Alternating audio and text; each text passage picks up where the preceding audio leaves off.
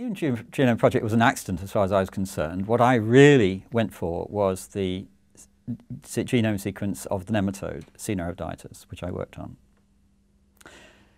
As a result of doing a great deal of sequencing on this little tiny worm, we learned, that's to say my lab and Bob Waterston's lab, to sequence rather well. And so we got incorporated into the Human Genome Project. We were part of it. I always felt that this was a big thing, it belonged to everybody, and we should do it together. Not everybody agreed with that, but in fact our consortium, the international consortium, felt this very strongly.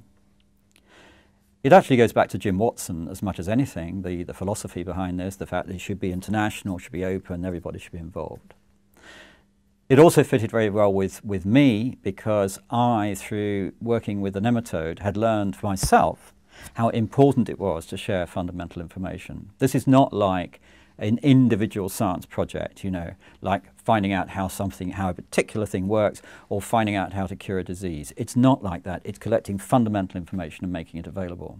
Therefore, it's obviously extremely important in this area more than any other to be open and share everything.